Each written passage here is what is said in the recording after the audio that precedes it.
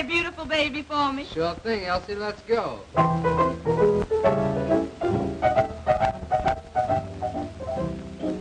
You must have been a beautiful baby. Why, you must have been a wonderful child. When you were only starting to go to kindergarten, I'll bet you drove the little boys wild. And when it came to winning blue ribbons, you must have showed the other kids how. Why, I can see the judge's eyes as he handed you the prize. I bet you made the kiss bow, 'cause you must have been a beautiful baby. 'Cause baby, look at you now. Why, you must have been a beautiful baby. Why, you must have been a wonderful child. 'Cause when you were only starting to go to kindergarten, I bet you drove the little boys wild.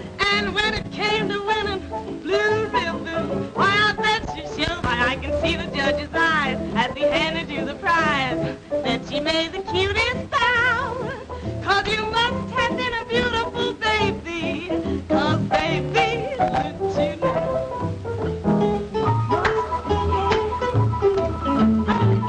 Sing it, boys, sing it.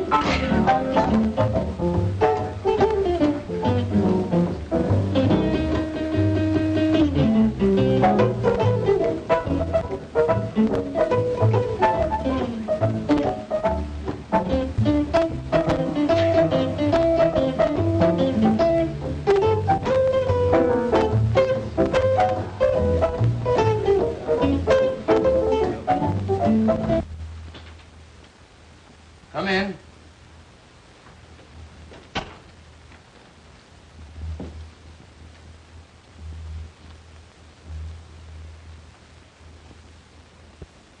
Hello, Elizabeth.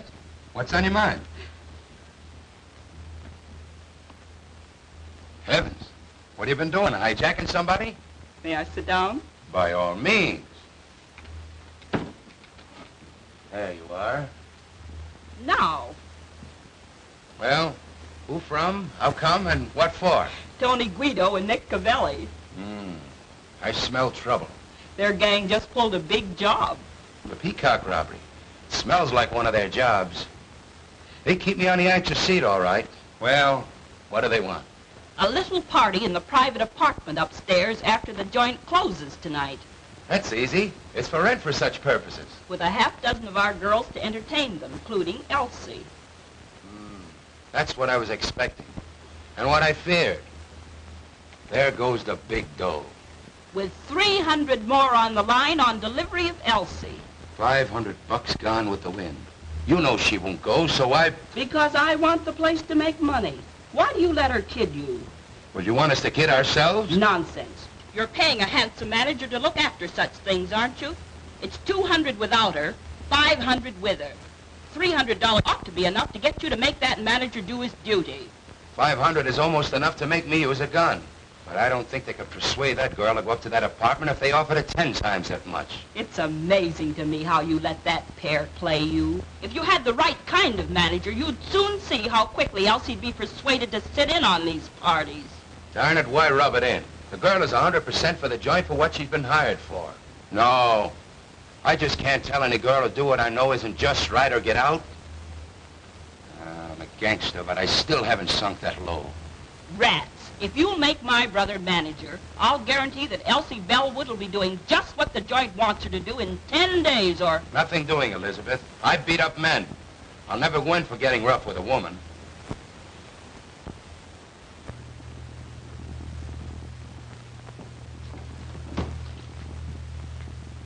Oh, Mr. Farina. Yes? Step here a minute, please. Get a load of that specialty.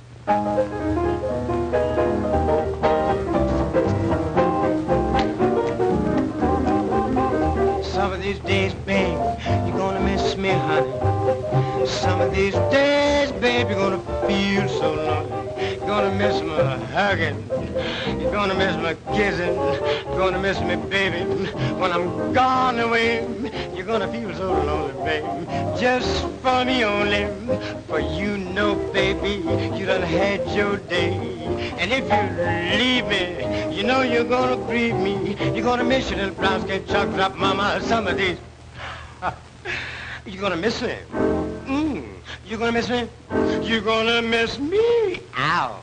What is that? Watch it, boys. You're gonna miss your little brown skin chocolate drop mama some of these days.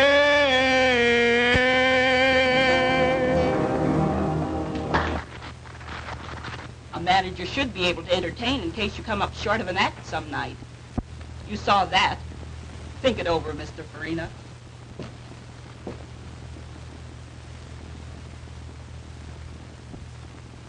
As I started to say, Elsie's a good performer, and they like her. But she's too high-hat.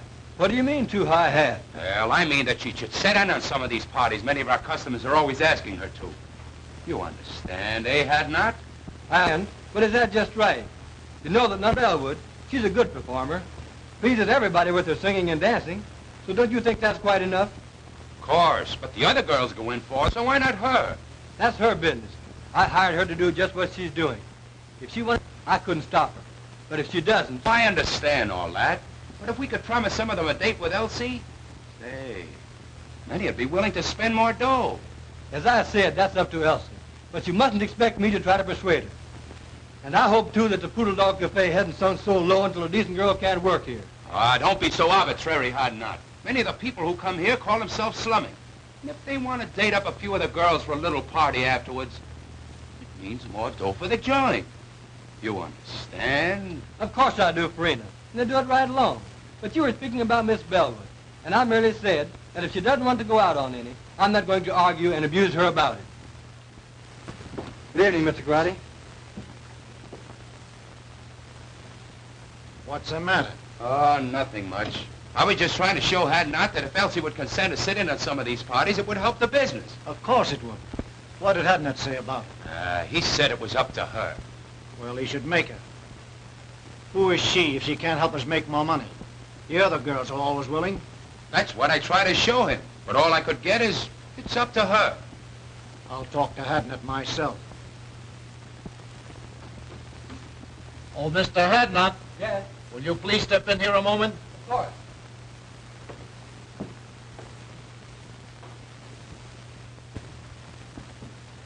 Have a seat. Cigarette? No, thanks. Mr. Hadnot, my cousin tells me you don't like the way we run our place. Hadnot don't think that we ought to try to persuade Elsie to go out on parties if she don't want it. I said that I wouldn't try to... Now, this Elsie girl, she's very attractive. And some of our customers want to sit in a little party now and then. You understand, after the place closes. Now, we like to oblige our customers. So we think that you should... Listen, Mr. Grady, your partner and I have just party. It's up to her. But I hired her to sing and dance here in the place, not to go out on private parties. Now, if you want to try to persuade her to, that's your business, but I won't. Oh, you won't, eh? Well, what do you think we got you hired for besides managing the place? We can do the managing. We... That is, you know the girls better than we do. You talk the same language. Now, we've been after this girl to help us out a long time. Now we say, you get her to or... Quit. That's okay by me. Now, Hadnot, you don't have to do that. Let's talk it over. You see, I try to You get... both made your positions very clear. There's no alternative but to do what you want me to or resign. I'm resigning. You can get plenty of men in my race to do anything you ask them to. So why waste your time on me? As far as Miss Bellwood's concerned, she's a lady. I have too much respect for her, for myself, to try to persuade her to do what you know and I know is wrong. As to you two, if you had any respect for the unfortunate members of my race, especially the girls who are forced to work here, you wouldn't try to make them do ugly things. But since you haven't, I don't like your attitude. I'm quitting. Good day.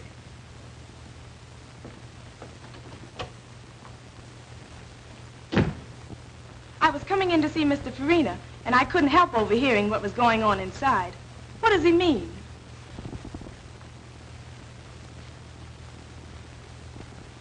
It means that I'm leaving, Miss Bellwood. You leaving? But why?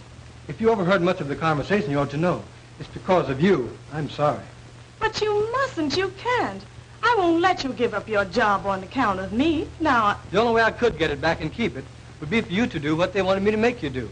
And if you did, I would hate both you and myself. oh, you're so fine and noble, and jobs are scarce.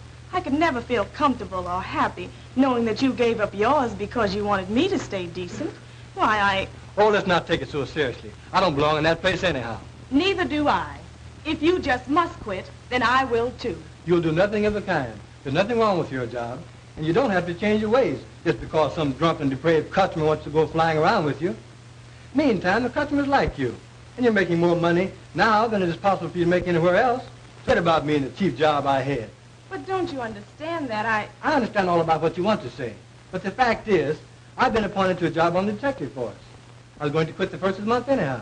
The prosecuting attorney is anxious to break up the cabaret racket, and their efforts to force you to be bad, whether you want to or not, should be a part of it. Anyway, I've got a better job, so go in there and do your work, and keep on being nice. I like you that way.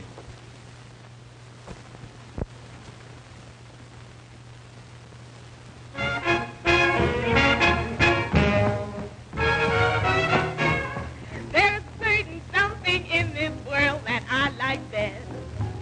I depend on one thing for my total happiness. No, it isn't money. No, it isn't fame. You may think it's funny when I start to explain. Got no shoes on my feet, ain't got nothing to eat. But I've got a heart full of rhythm. Not a dime to my name, but I'm rich just the same. For I've got a heart full of rhythm. Now when the skies are gray and everything's wrong, I find my way by singing a song. That the great think I'm small. I laugh at them all, 'cause I've got a heart full of rhythm. Got no shoes on my feet, ain't got nothing to eat, but I've got a heart that's full of rhythm.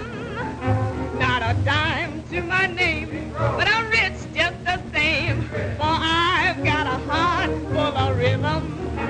Now when the skies are gray and everything's wrong, I find my way by singing a song. Let the great think I'm small. I laugh at them all, for I've got a heart full of rhythm.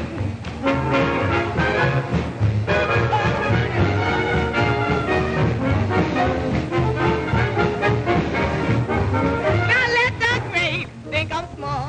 I laugh at them all,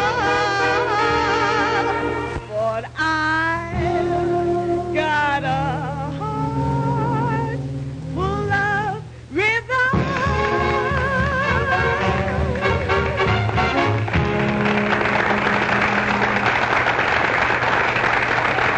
Be very happy when I think of you being without your job on account of me. Tell you, Elsie, if I may call you that. You may, of course. Thanks. That makes it easier. Getting back to what we were talking about, I was trying to tell you that I didn't care. You see, I've been studying for detective work for 2 years. It comes under civil service. I took the examination. Thing is all right. I don't have to worry about a job for me any longer. With a better job, I can do more good. Naturally, I'm glad that I can now be more independent and stand up when the occasion rises for decent girls like you. I sure like you for that, and I shall always respect you. I hated to think that you had to suffer any inconvenience or embarrassment on my account. However, I like to think that the Negro race have such a terrible time. If we had a few more girls like you, maybe it wouldn't be as hard as it seems. By the way, did you happen to notice anyone hanging around to take my place? Yes, those Landry boys. Incidentally, distant relatives of mine. They're made to order for dirty work. They'd hardly stop at murder. So, I may have to quit after all. No, the customers like you too well. Just you stand pat, and they'll soon quit trying to persuade you. I hope you're right. It was bad enough for the help while you were there. But with outfit like my relatives in charge? Well, I shudder when I think what those poor girls will have to put up with now. Oh, you don't need to. I'm on the getting outside. I can be out in a jiffy and upstairs before you can get around on this side. I want to thank you for a fine evening. But if I find out that you're lying about that detective job, I'm going to make you let me do something that I never thought I'd ever do. Take care of a man.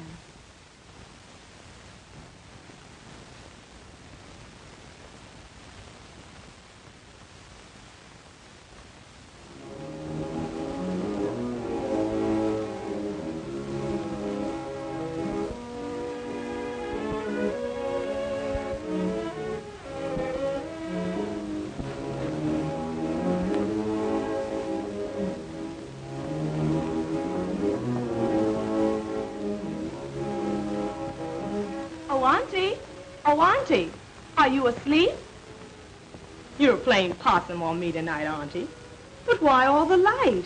It'll hurt your eyes.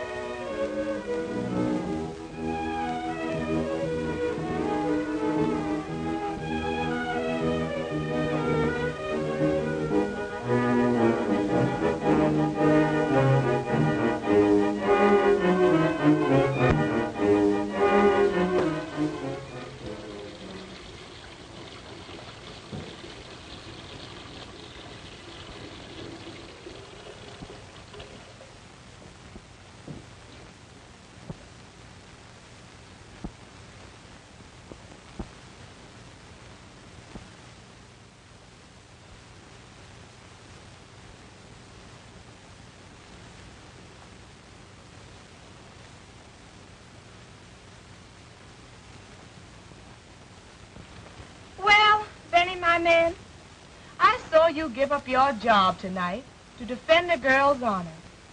A girl almost a stranger to you. But she's a good girl, Benny. And you stood up for her and believed in her at the price of your job. That's what I call a man. You're all right, Mr. Hadnot. I'd like to see some other colored man give up his job on account of any girl. Why, he'd throw at anybody that would show him 50 cents. I'm sorry to say. And then take her back for him. Pretty rotten setup. But you're out of a job, Benny. You've got to live and get along until you find another one. Now, you may have this job that you mentioned, and you may have just said it to console me, but I'll find out. I've seen plenty of women taking care of men.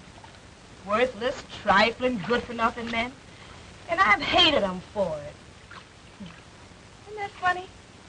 I want to take care of one now, too. You, Benny. But you're such a good man, Benny.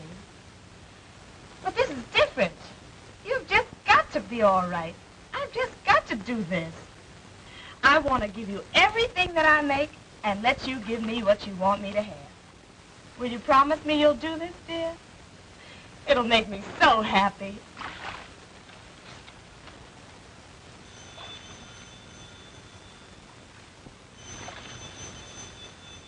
The phone. That's strange. I wonder who could be calling at such an hour.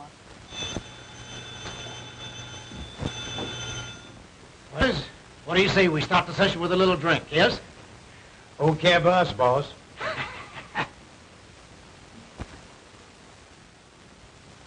What can you want to talk to my aunt about it this hour. Please give me the message. She's offended. But if you say that it's a matter of life and death, I guess I'll have to call her.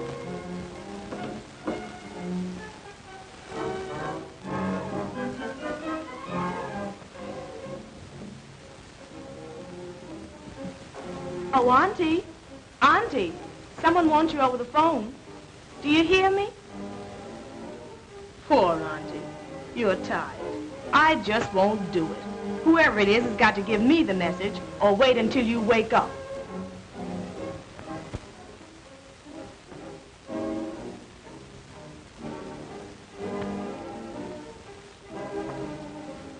Hello?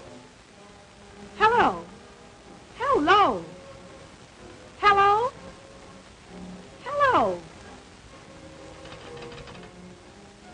Hello? That's strange.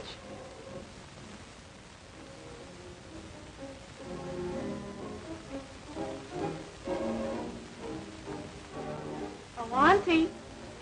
Auntie, wake up. Please wake up.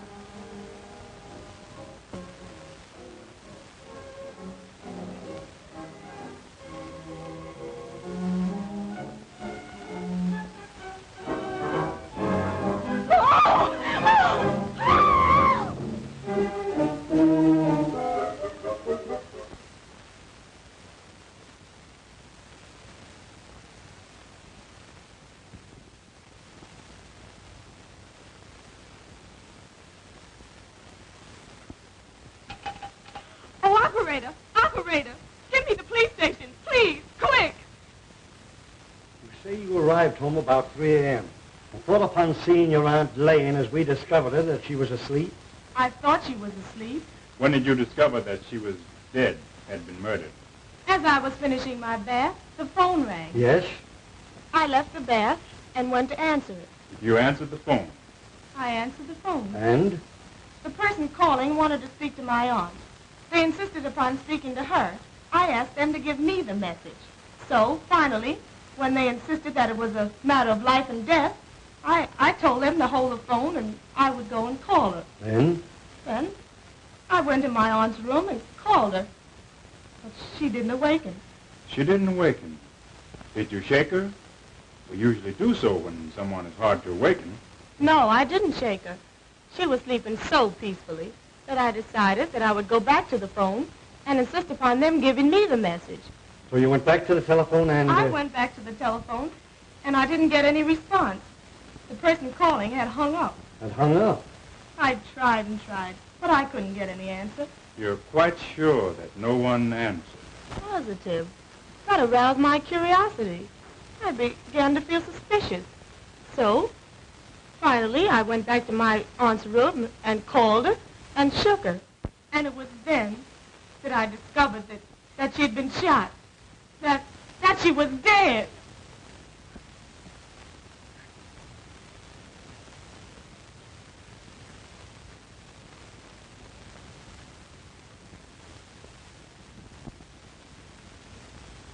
Well, what do you think of her story? Sounds truthful. It does, and it may be. But in cases like these, one can never tell. It always pays to reserve decision until you learn more. That's true. Who is the girl? Her name is Elsa Bellwood. Do you know her? In a general way. I've talked with her. She's considered a very good singer and dancer and works at the Poodle Cabaret. I see. Do you know anything about her reputation, her character? She's in the show business, you know. This case seems to offer something. It is unusual. For instance, someone calls over the telephone And insists upon talking to a woman you can see it who has been dead for hours. and times the call when he knew the girl would have returned from her work and at such a late hour. If the girl is innocent in this murder, then someone who called knew something about who did it, if they did not kill her themselves. Now, if the girl killed her aunt, she would have had to leave the cabaret. I guess, say, between 10:30 p.m. and midnight. Go home, shoot her aunt while she was asleep, go back to the cabaret, go on with her work, and then come back here in an hour and call the police station. It's too complicated for the arresting officers. There's only one thing to do. We'll have to take her downtown and hold her. I'm sorry. She seems like a very nice girl and truthful. But somebody killed that woman. Now, as the girl was the only one here, there's only one thing to do. Take her downtown and book her. Come on.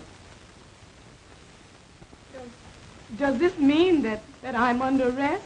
I'm awful sorry, but you are. Oh. And it means that you're going to lock me up? Put me in jail? Yes, I'm awful sorry. I'm not blaming you. There's been a murder, and the law has got to find out who did it. Well, there's no one else to hold it this time but me. So... If you have an idea who did it... No, not the least. Not the least. I can't imagine anyone wanting to kill my aunt. Poor auntie.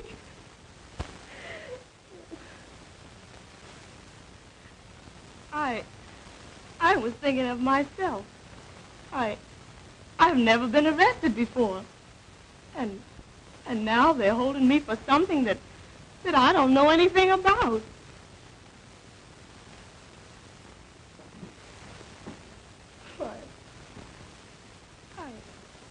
I'm under arrest. And they're going to put me in jail.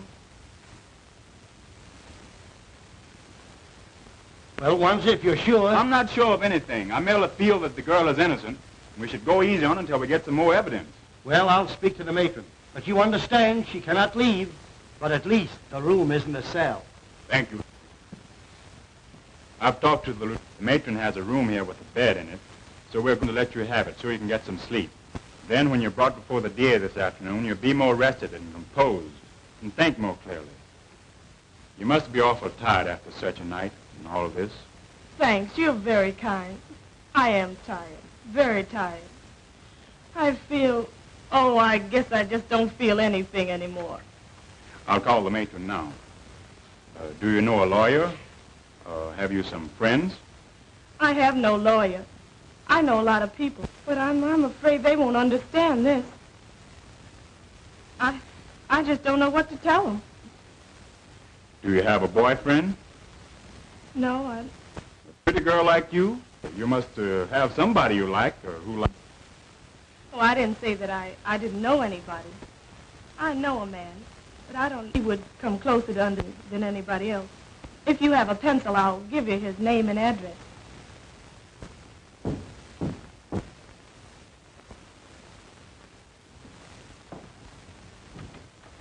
Hello, Wanzer. Hello, Edna. Come in.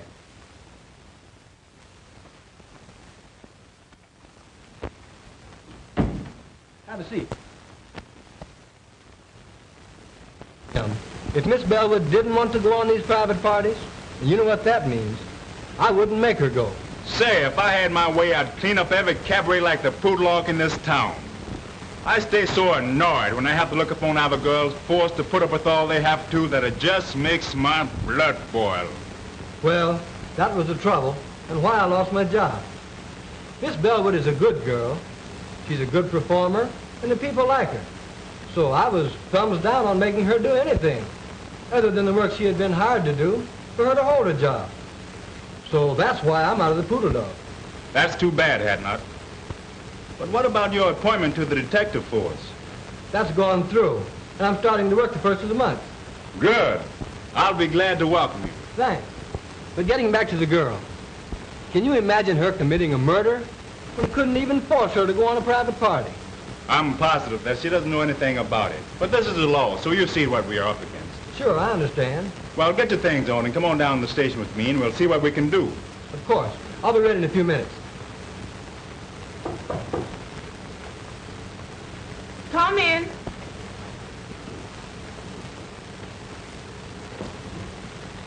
Oh, Elsie. Benny, Can you imagine such a terrible happening? And to you. Mr. Wanzer brought me the news. I'm so sorry for you. Oh, yes. Mr. Wanzer has been very kind. Let me thank you again, Mr. Wanzer. I'm glad to have been of little help. I imagine you and the young lady would prefer to discuss this between yourselves. So you will please excuse me. Thanks. Now let's have a seat and you can tell me all about it.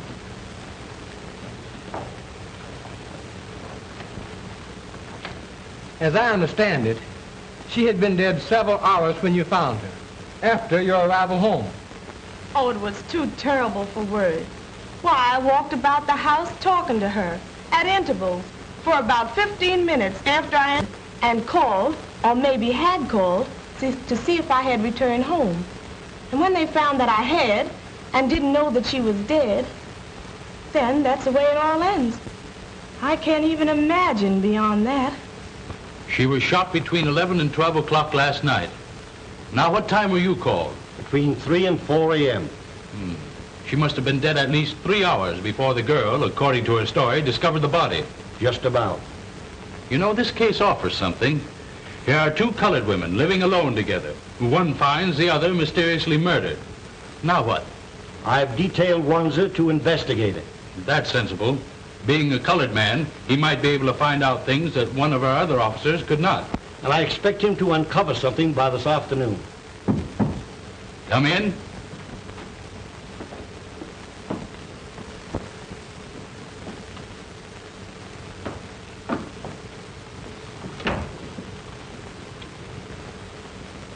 Now tell Mr. Eckert, the district attorney, how you're related to Miss Bellwood and what you know about her aunt.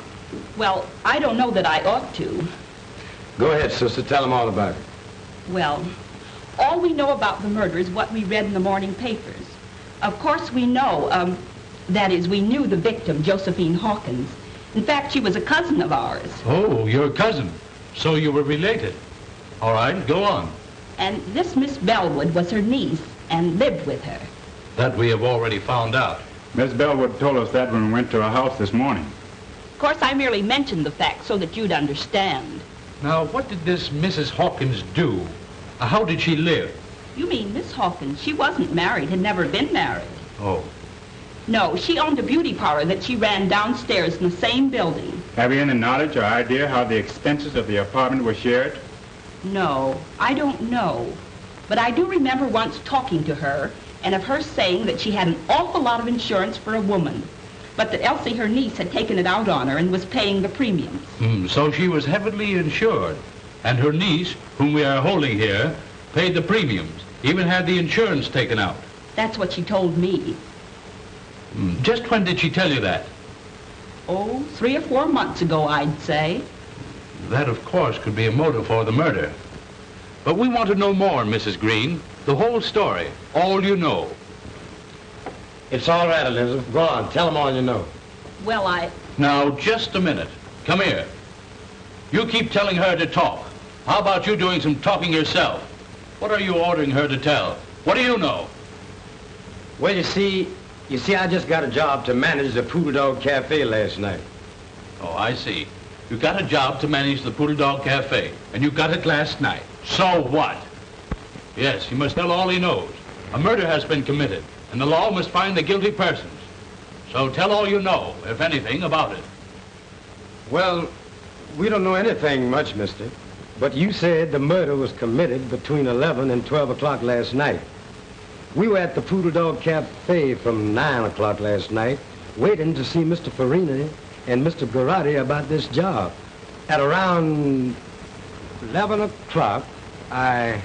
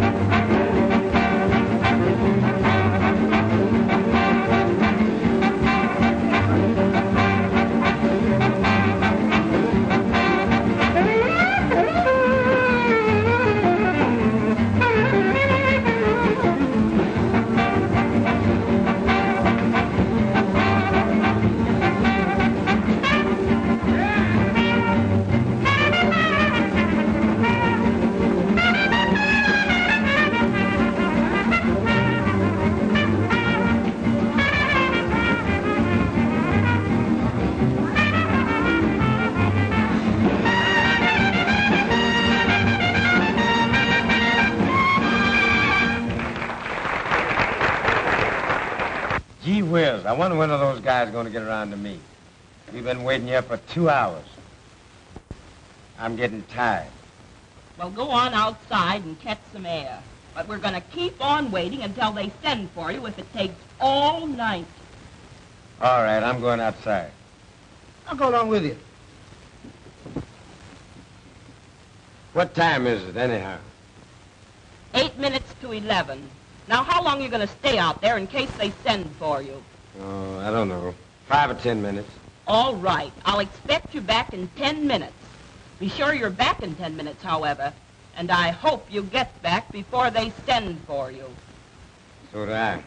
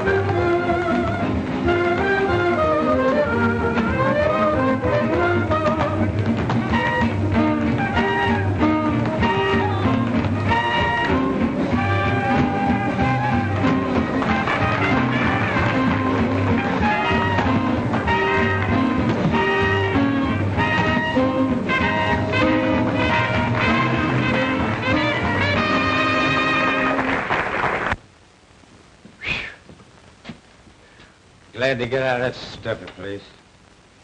Cigarette? Yeah.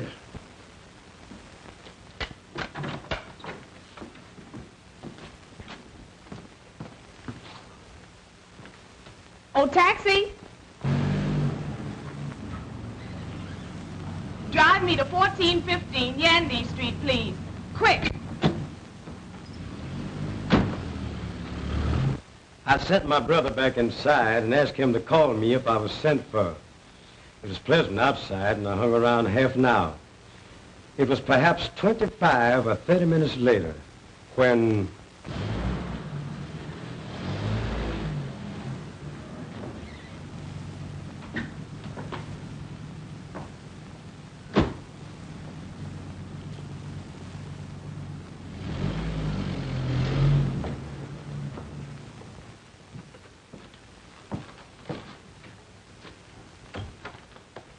It's ready to see you now. Okay. When I entered Mr. Garrod and Farina's office, I happened to look up at the clock and remember that it was 11:35. Yes, sir. Bring Miss Bellwood to my office at once. Yes, sir. I thank you people for the information you have given me. I'll take your address, and if and when we need you, we'll send for you. You may go now. I sure hope you don't send for me. Oh, what an awful story. Why, I didn't leave the cabaret from the time I went to work until Mr. Hadnot picked me up and drove me home shortly after 2 o'clock that morning. Why, if the man chose to lie like that? Perhaps he's trying to shield the real murder. Would he have any motive for killing her himself? Oh, I don't know. The whole thing has become so confused until I can't think clearly anymore. But I can't see where he would have any motive. And why are they trying to put it on me? These cousins of your aunt's seem to have hated her, or you both. Can you prove that you didn't leave the place at the time he said you did? I'll try to. Now, let me think. I remember. After the first show, or I should say between shows, we always do 2 shows, I went to my dressing room and had a nap. I always do.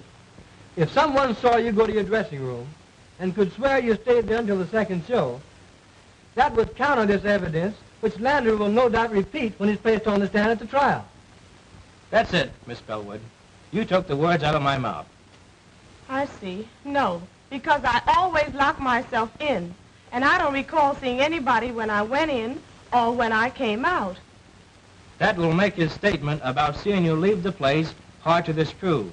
But we've got to produce evidence to prove that he's lying.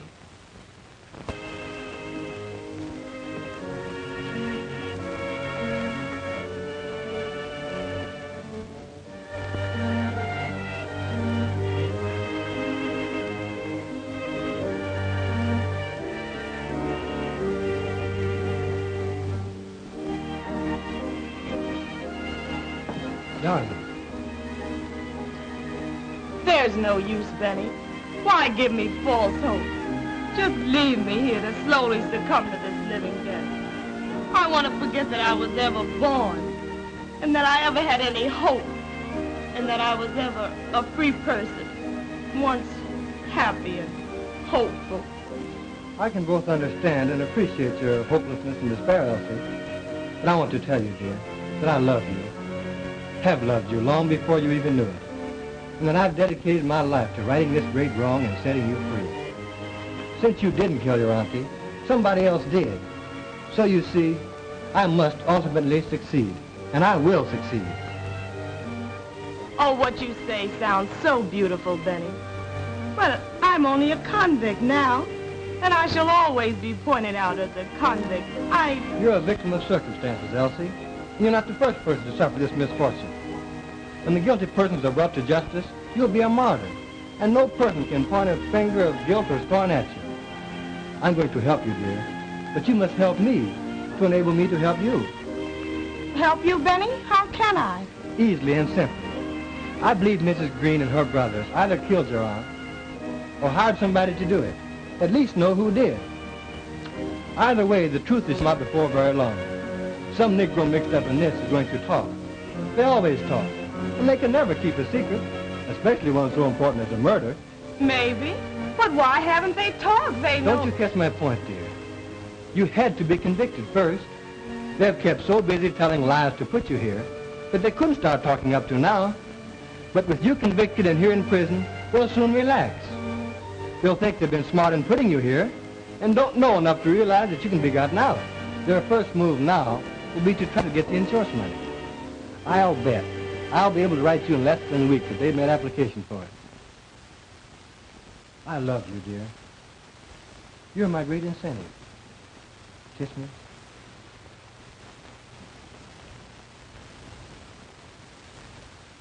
Well, how are you, Mr. Wansit? Would you have a chair? Sit down here. You told me once that Mrs. Green's husband had been in love with your aunt many years before, back in the South. And he loved her dearly. And he was still in love with her when she was killed, and would come to see her often. But he's disappeared. I haven't seen or heard of him since the night she was murdered. That's strange. I'm sorry you didn't tell me that before. I didn't think it was that important. Maybe he just went away and will come back sometime. He may and he may not. Meantime, this might prove a connection. It might turn out to be the link that's missing. Maybe you'll find out something when you go to the city from, Reverend Bryson. He knew us all before we came from the South. Maybe you'll find out something from him about Mrs. Green's husband. Although it has been a long time since we came north. This looks like a lead. I'm going to follow it. I have a feeling we'll get somewhere. Now that this Elsa Bellwood has been convicted of murder and sent to prison for life, who will the company pay the money to? Oh, that will be decided by the court. In the meantime, this Green family, Elizabeth, John, and Clyde, have applied to it of next of kin. Oh, they have? So soon? Yes, I have the application papers here. You won't be paying them the money? Not until authorized by the court, and that will take considerable time. I'm glad to hear you say that. Did they give any impression when they filed the application that they understood it would be some time before the matter would be settled? Oh, since you come to speak of it, I think that will be settled very shortly. Thank you. That is all I wanted to know. By that, you can see that they're counting on the money much sooner than it is even possible for the claims to be paid. This case isn't going to be long before something cracks. When this outfit finds that they can't lay hands on the money as quick as they had planned, Some of them are going to get impatient and drop something. And I'll be Johnny on the spot to pick it up and land all three of them in jail right quick. Well, I'm depending on you to keep checked up on them and help me to get somewhere. I have a feeling that there's a story yet to tell. In the meantime, let's get over this Reverend Bryson's and see what we can find out. You said something, brother.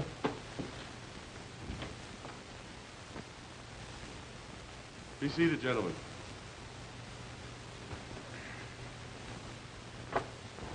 You're nothing but a whiskey head and no good. We have liquor here to sell to customers, not to be soaked up by the manager. You stay drunk. Nobody likes you. So you're through. Now get out.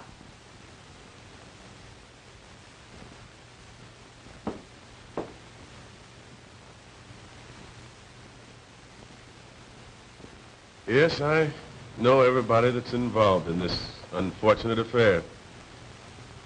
I knew Josephine Hawkins when she was just a pretty young girl having beaus for the first time.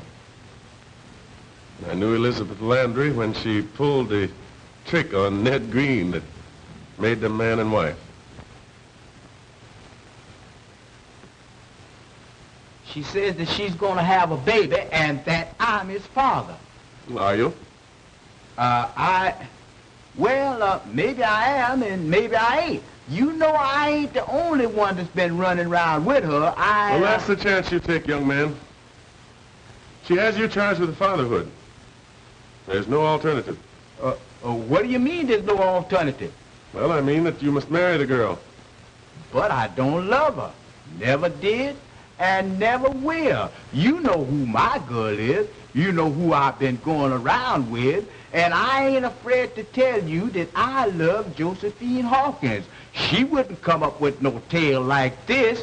Why should she want me to marry her when she knows that I'm in love with her cousin? Well, that I don't know, young man. Now, you admit that you've been having clandestine affairs with that girl. She charges you with being the father of her unborn child.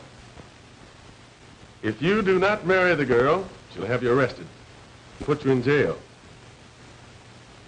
You have a very good reputation, and you shouldn't permit either yourself or the girl to be scandalized. When you get ready for the ceremony, bring the girl here to me. Well, I married the couple, and 3 months later,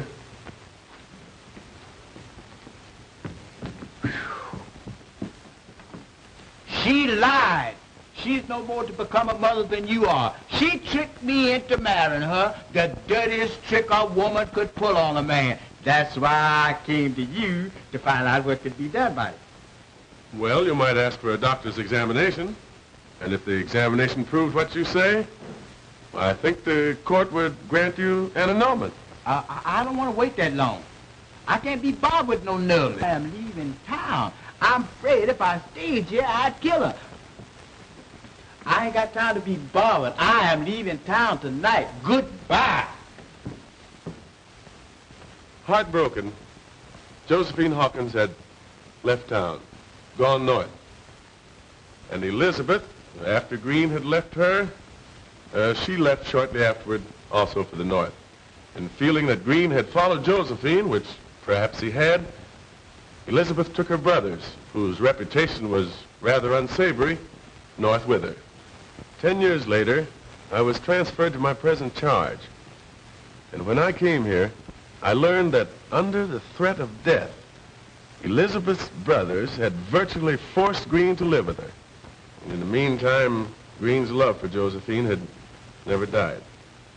And he insisted upon seeing her whenever he had a chance. I think you have given us the key, Doctor, to the missing link in this tragedy. And we'll start from here and run this thing down. You can bet.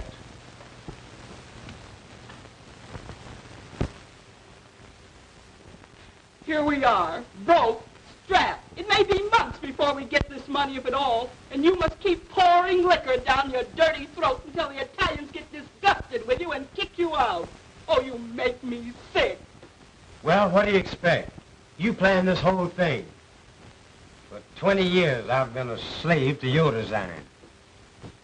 Ever since the time you tricked Ned Green into marrying you, everything has been subordinated to your convenience. The only way I've been able to keep up is to keep pouring a lot of rotten liquor in me. And I couldn't quit drinking. No, because I had that cheap job at the Poodle Dog Cafe. And just as soon as you get this money, I'll go out of your life forever. And you won't never need be bothered with me again. I'm sick and tired of the whole thing. And I'll be glad when it's through and all over with.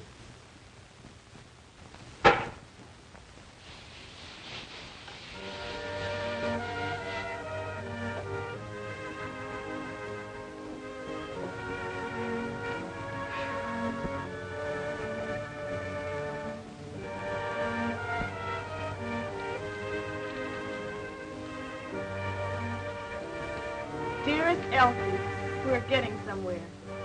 Very soon the case will be cracked wide open and you'll be free. In the meantime, now and always, dear one, that I love you. Love you. Benjamin.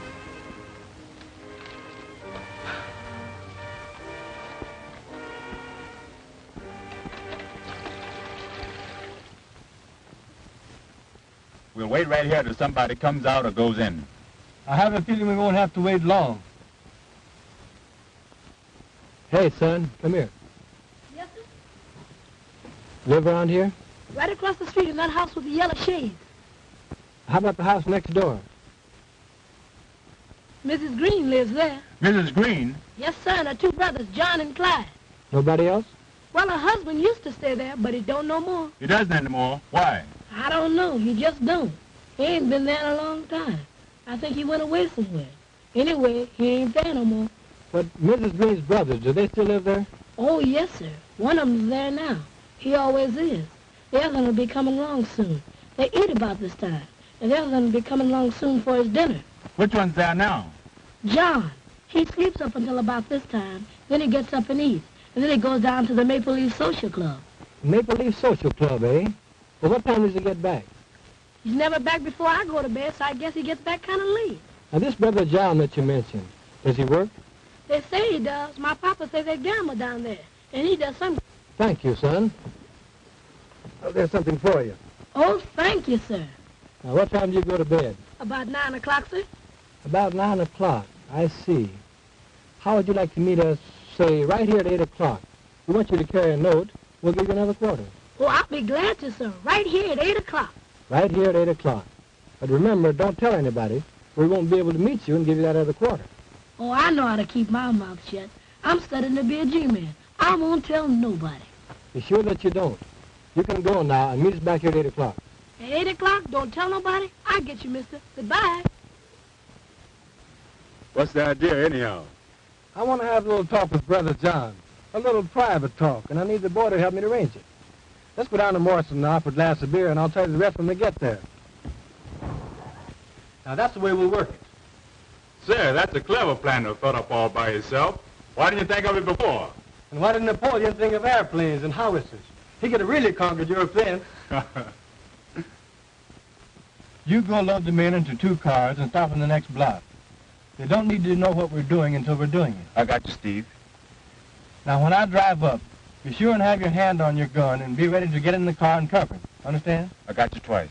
Okay, now going.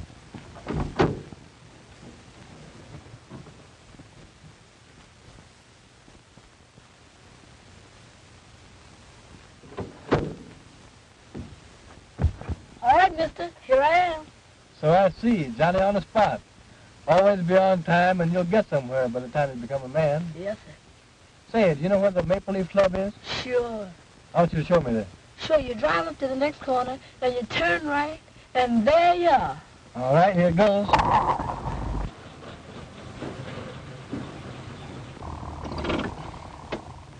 That's the club there, mister. Yeah? Well, go in there and see this man, John, and tell him that his brother wants to see him down there right away. You understand? Yes, sir. When you bring him here, I'll give you the other quarter.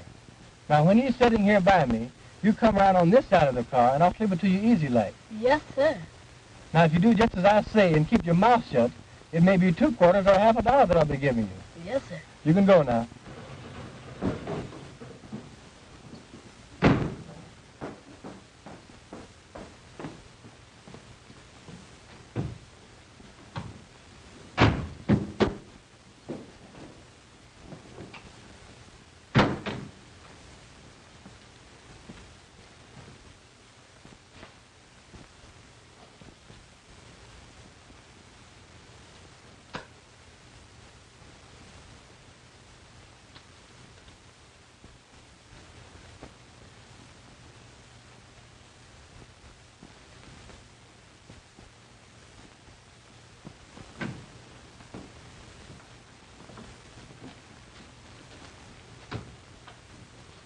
Hello, John. Well, hello, Edna.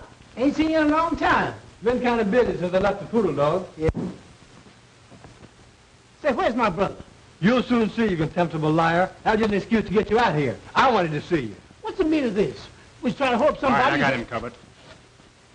Say, what's the meaning of this, fellas? I ain't done nothing. What y'all gonna do with me? We're taking you for a little ride, and you won't be coming back.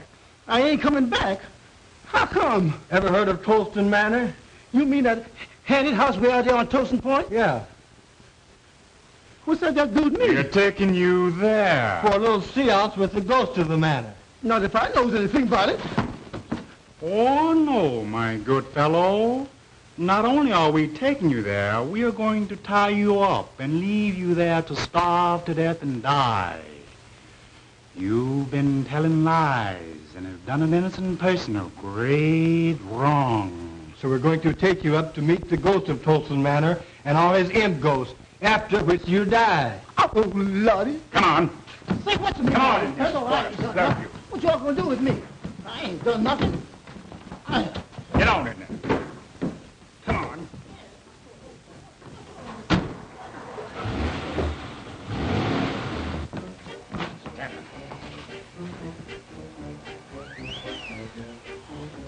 All right, Wanda, make a light, please.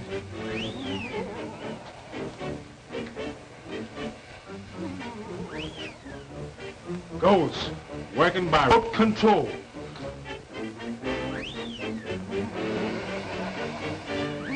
I hear that the only living things that visit here are huge buzzards with pink necks and white gills who fly down through the chimney and pick the bones of liars like John here, whose lips have caused great suffering.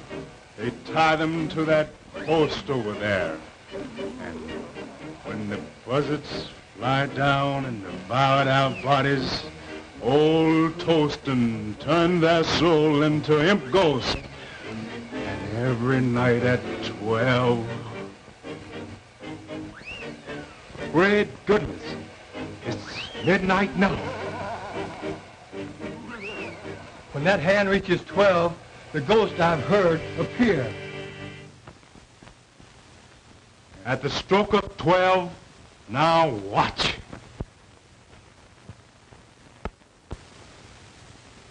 Well, that settles it. The party's over for a while, so we'll tie John up and leave him here and...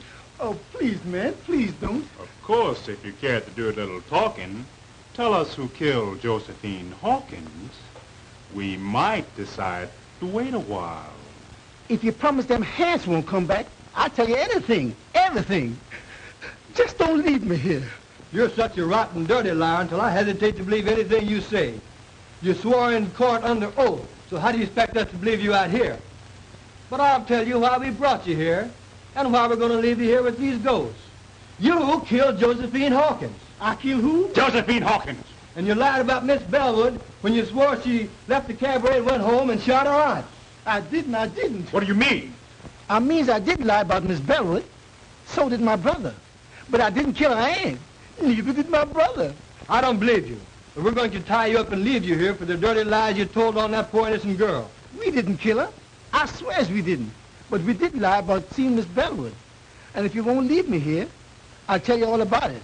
Well, what do you think about it? Oh, I wouldn't believe this guy on a stack of Bibles. I don't see any use in wasting more time listening to this dirty liar. For if he'd lie enough to put an innocent girl into the penitentiary, we certainly can't afford to listen to him now. Please, man, won't you give me a chance? I didn't kill my cousin, but I did lie about her. I admit that, and if you promise you won't leave me here, I'll tell you all about how it was done. Shut up, you lying skunk. I don't heard you say. Wait a minute. After all, we can listen to his story, and if we still don't believe it, we can tie him up and leave him here. Oh, well, if you insist. All right, you rascal. But the moment I'm convinced that you're lying, we're going to tie you up and leave you here. I thank you, mister. I ain't gonna lie. You can keep me here until you prove everything I says. All right. We're going to listen to your story. But we warn you that the moment it begins to sound fishy, it ends. And right here you stay. I'm going to tell you the whole story. And ain't one word of it's going to be a lie. All right. Start from the beginning. Way back in the South, before any of you came north. Yes, sir. I sure will. Well, it started like this. My sister Elizabeth took Ned Green into marrying her. He was going with my cousin Josephine and was planning to marry her. But when Green learned the truth, he hauled off and left her and came north. Josie found out somehow Green was mad, so she hauled off and left too. My sister then followed Ned up north and brought me and my brother along with her. And lo and behold, she found Ned up here chasing around after Josie. That made her mad. So she had us go get him and scare him into living with her again. He tried to, poor fella, but they just couldn't get along somehow. You see, Ned was still in love with Josie and was always slipping out and seen her. Then, just before the murder... You've made a slave out of me all of my life. Why don't you let me be and give me a divorce so I can go and marry Josie? You know I love Josie and have loved her always. We would have been happy if it hadn't been for your lying lips. I'll not let you alone. And I dare you to try to get a divorce. If you even as much as start to try, I'll have my brothers break your ugly neck. Same thing, year after year, the same thing. Well, you ain't never made me love you, and I ain't gonna try no longer. I'm leaving you for good, and I'm going to Josie. And if she won't run away and live with me, I'll steal into the house some night and kill her, shoot her in the head, then kill myself. That's what I'm going to do.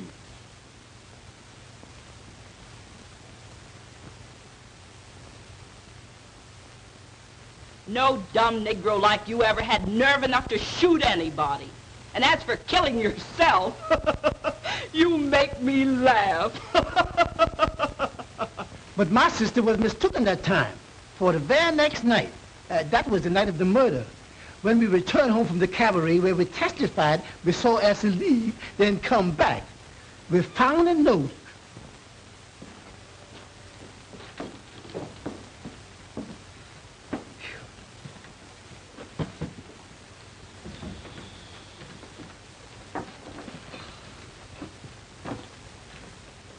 Hey, sis, where's the bottle? What about a little drink? Oh, go chase yourself. You've had enough liquor tonight.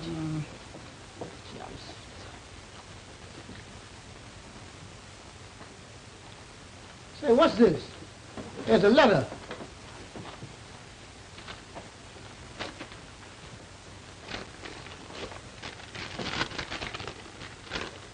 To my wife, I have done it. There is nothing to live for, so tonight I went to Josie's house and shot her through the head while she slept and turned on the light so her soul could find the way to heaven. With Josie dead, when you find this note, I will be dead too. I am going to tie a rock around my neck and jump off Tyndall's Bridge.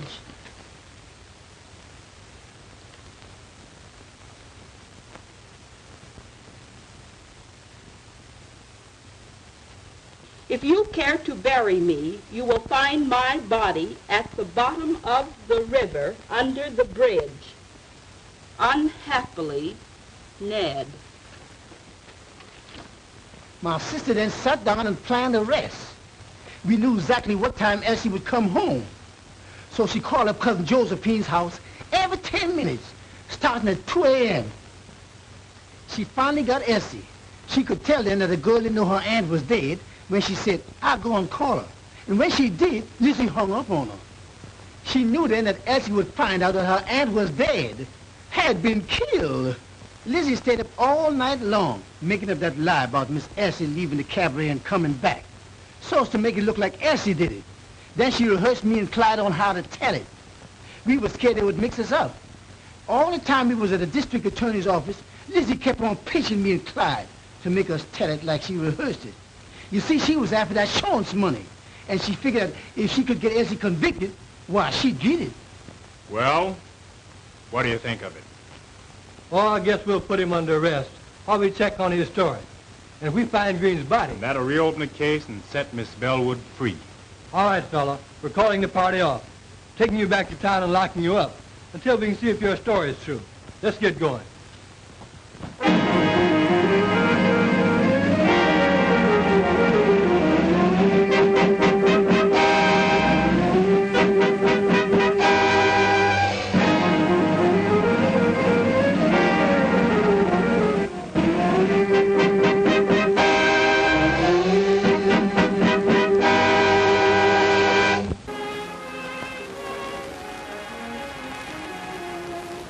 They're yours, dear. I'm giving them to you. Giving them to me? Now, what do you mean? Just what I say. They're yours, then, my darling husband.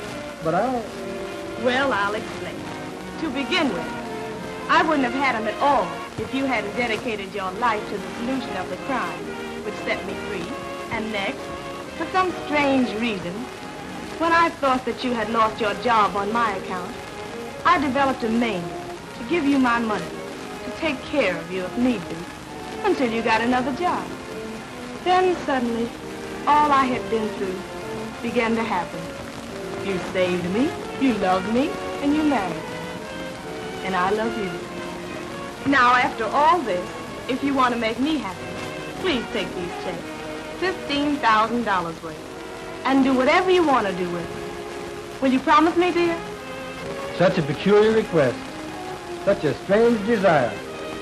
But since you insist on making me a sort of guardian, I'll take the checks and establish a trust fund for our children, dear. Will that be all right?